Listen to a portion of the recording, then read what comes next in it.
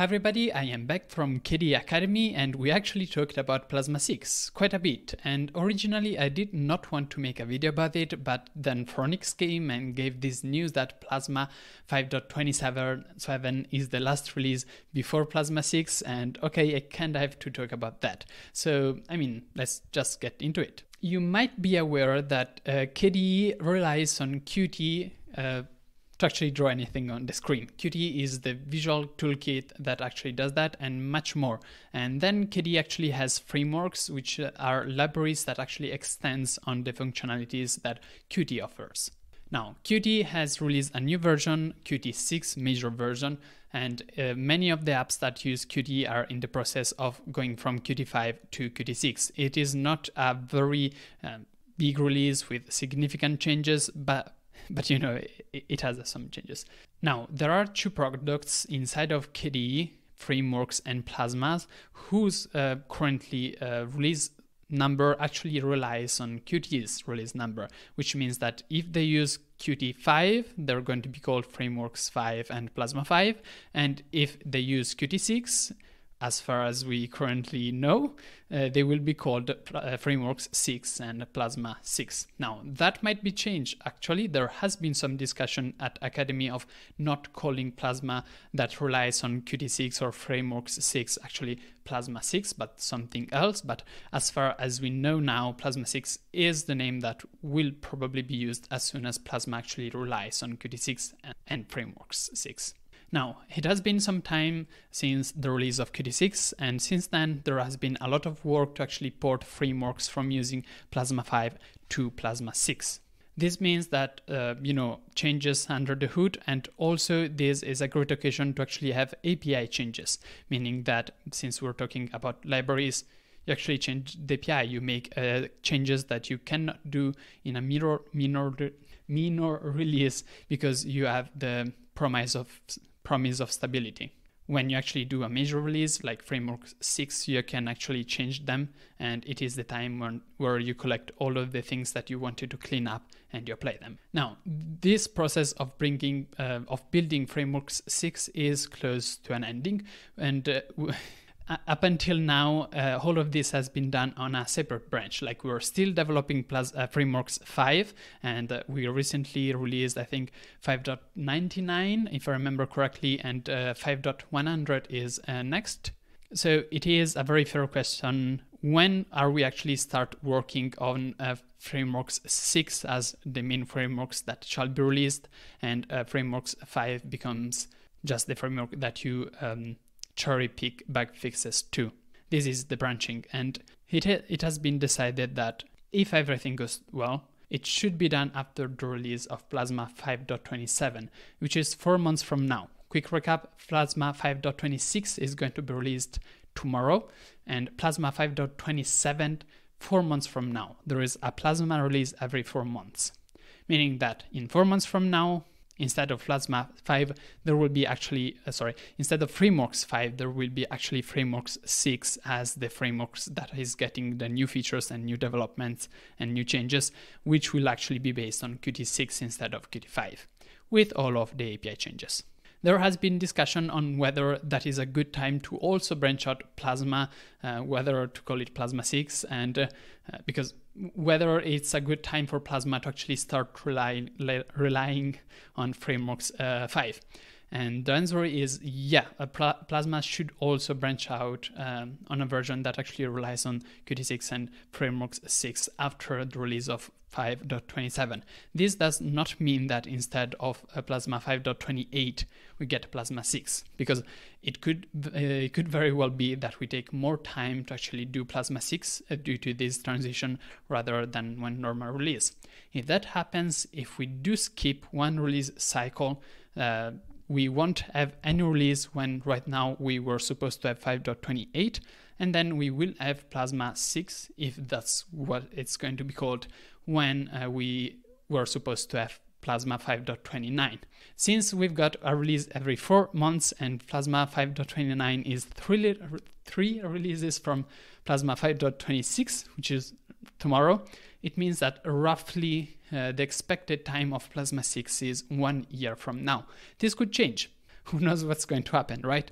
As an example, if there's a very big functionality that needs to be that we want to have in Plasma 6, and maybe it requires just some more weeks or a month of effort, it might be that we want to posticipate Plasma 6 by a month, or maybe we do not need actually to skip any cycle and we can release Plasma 6 or whatever it's going to be called before, or maybe it's not even called Plasma 6. All of this is what we currently have plans to do, but if anything happens, if things don't go as expected, everything could change, really.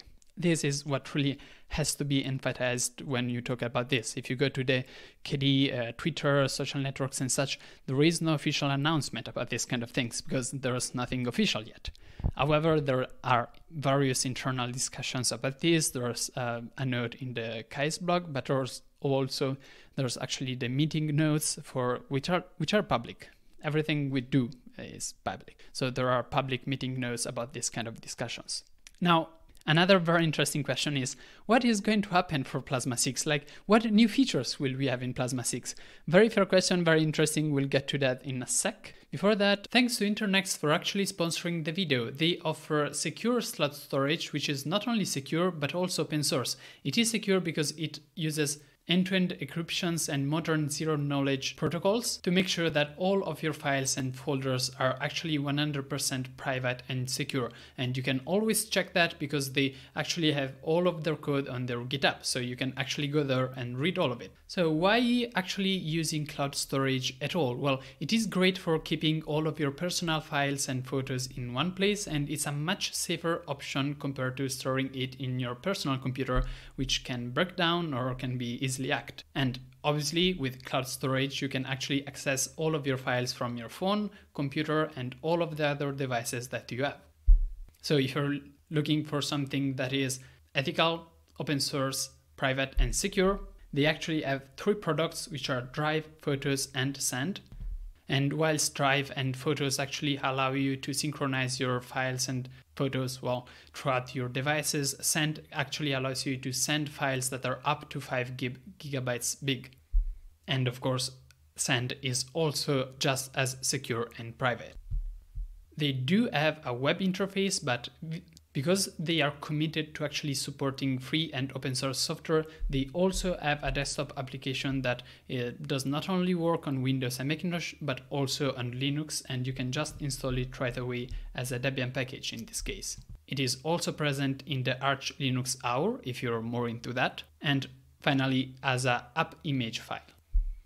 So if you're interested, they actually offer up to 10 gigabytes out of the box. And if that's not enough, they have many plans, which you can actually get discounted using code NICCO25. So NICCO 25, my name and 25. And that actually gives you a 25% discount on all annual plans. So what can I say? Try it out. Okay, Plasma 6 features.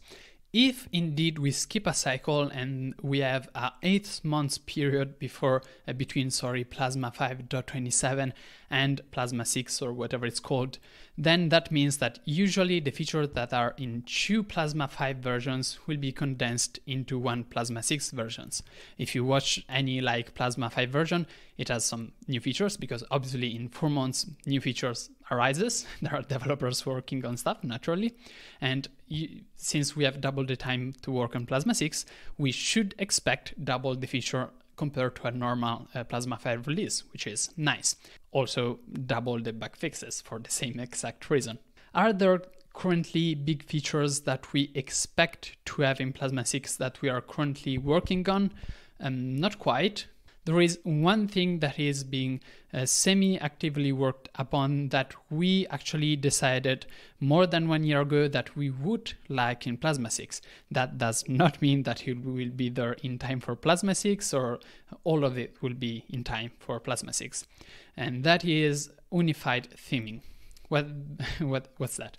Okay, so Currently, we have Plasma themes. Plasma themes customize Plasma, which is just Plasma. So like the kickoff menu, bottom left, or the panel, or KRunner, this is Plasma, this uses the Plasma theme. Then there are applications. Applications follow a different theme, which is the queue style. The default queue style is Breeze, and Breeze cannot quite be customized. There are some options, but it's Breeze. You can install third-party queue styles, but you cannot do that just by entering system settings. You actually have to install or compile some other styles because they are actually written in C++, and we cannot just ship C++ styles through the KDE store.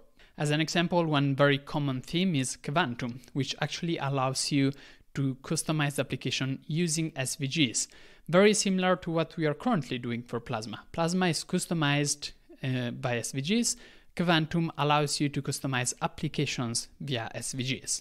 What we would like to have eventually is one theme that customizes both Plasma and apps. So you have, as an example, current themes in the store that are implemented in SVGs, like, I don't know, mine is called Painting, as an example. I do have a theme on the store called Painting, and the idea is to allow those themes that are meant for Plasma to also work on applications, so that one theme rules them all. This might require actually ditching SVGs, because SVGs is not necessarily the best way to approach theming. We could do CSS as an example. There's also some ways to have a QML instead. This kind of thing, like alternatives ways to styling. If so, we do want, if I understood this correctly, to retain at least support for the older SVG themes, not to lose them all, but could be nice to initially start to have some support for different kind of themes that could be hopefully better, like easier to implement, these kind of things. So the utopia here, the utopia something, is to have, I don't know, a CS style as an example, CSS style that customizes both Plasma and also apps. That would be the idea. Will that be in Plasma 6? I highly doubt it because it's super complex to actually implement, naturally. But there could be the beginning of some steps in that direction. Right now, we are not too super duper happy about the theming system. It's fragmented, SVGs aren't the best thing in the world. There's work in that sense, and Plasma 6 is a nice release to actually have as a target. Okay, so what else? Does this mean that Plasma 6 won't have any other features? Of course not, because we're currently always working on new things, new features, and bug fixes. And we just can't quite know yet what we will work on. Everybody has different ideas, different schedules and stuff, so it isn't certain what we will do in 5-6 months from now. We kind of have an idea of what Plasma 5.27 should be, and it's always a bit uncertain, but 1 year from now is a long time. So who knows? There is, and this is certainly through the intention of making Plasma 6 not a big release with big changes. Like, it's surely a big release, but it should be focused on stability and continuity compared to Plasma 5. There has been in the past some transitions from from an older major version to a new one that has have been significant and brought maybe too much bugs or instability with them. Plasma 6 should not be that. It aims to be something that improves stability, improves performance, improves, it just works. Like so if somebody comes with a super big feature that could bring a lot of instability, we could decide to prefer actually having that in a follow-up version of Plasma, like 6.1, 6.2, who knows, rather than the first release, which would prefer to have it like stable. Of course, that doesn't mean that we won't have new features at all. There are some things that we want to have, like the better theming, as I said. But as an example, a lot of people usually ask, will there be a new style, a new look, a new thing? No. Who knows, but no. I think I covered everything. I really want to thank my patrons, which I have not actually shown on screen for like 3 videos, not because of intention from my side, but because I'm using this different recording system, because it would be a bit boring to actually sit there on the green screen and actually show a blank desktop for like 10 minutes and just me talking. There's nothing to show. There's no Plasma 6. There's no announcement. I can just talk, so no need for the green screen, but this means that I can't quite edit in the patterns. Sorry about that. I really appreciate what you're doing for me, and I have some very exciting, hopefully, videos coming up, so stay tuned for those. See ya!